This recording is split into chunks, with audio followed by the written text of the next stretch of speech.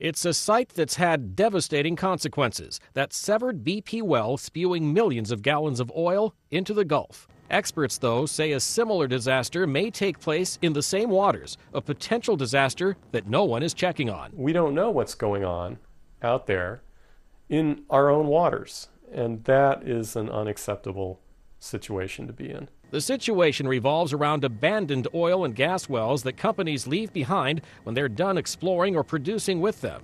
While these platforms are a visible sign of Gulf oil production, it's what's below the surface that has some scientists concerned. There are 27,000 of them dotting the Gulf, and some date back to the 1940s.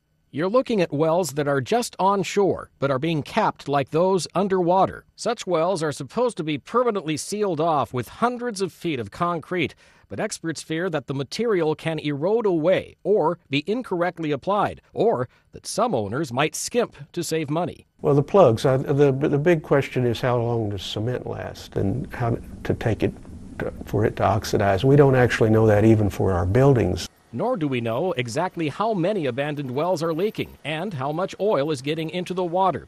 Companies have been tracking oil spills for some time. You can see them here in this satellite image.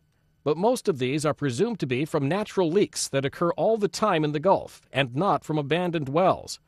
But experts say that doesn't mean the wells aren't seeping. The cement that you have in the casing, it could shrink, it could age, and if you're not using a proper type of cement, it could crack.